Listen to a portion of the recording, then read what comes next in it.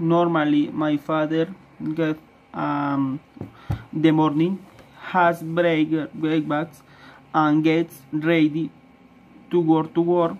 He always checks his dump trunk before going to work. Oils, wakes, and likes. He often prays when to go or travel. My father never travels alone. Sometimes he takes friends or cousins and company to Girardot or Tocaima to bring sand and gravel. Lunchtime, almost always comes to lodge and home, rests a little and returns and goes work.